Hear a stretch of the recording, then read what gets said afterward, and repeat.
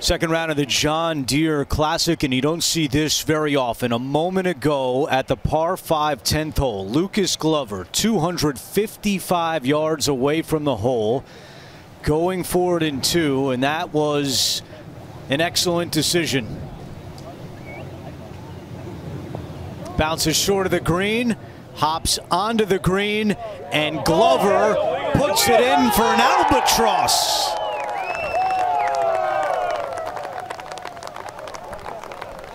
A 2 at the 10th hole for Lucas Glover. The second one here since 2000 and just the 7th this season. Another look.